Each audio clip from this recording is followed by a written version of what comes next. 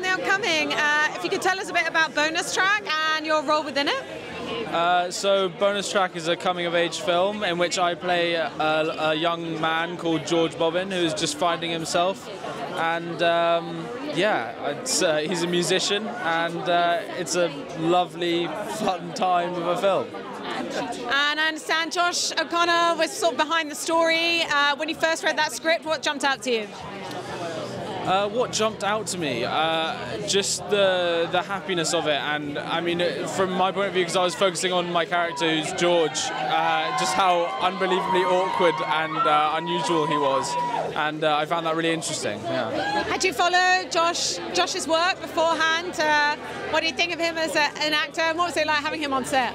I mean, of course I followed him. He's an incredible actor and lovely, lovely man, and it really was a pleasure to have him around and to get to know him. Yeah. And it's such a heartfelt coming-of-age story. Obviously, this amazing 2000s indie soundtrack. What were some of the highlights on set? Some of the highlights on set, I mean, to be honest, I am a giggler, so I think some of the highlights for me were just finding a lot of things funny that nobody else found funny, and kind of messing up a lot of takes. But that was probably my highlight. Probably everyone else probably didn't find that as funny as I did, but yeah. What do you hope people will take away from watching it? It does feel like in this day and age, everybody needs something a bit uplifting. And also everyone's craving a bit of nostalgia too. The power of music to kind of take us out of our present situation is quite powerful.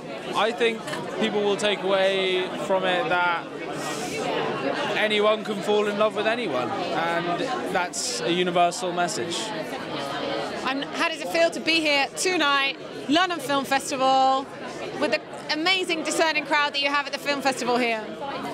It feels incredible. It's like completely staggering that I'm actually here, and it's so new to me, and just like I'm buzzing. Yeah, thank you. Amazing. Thanks for your time. Thanks very much.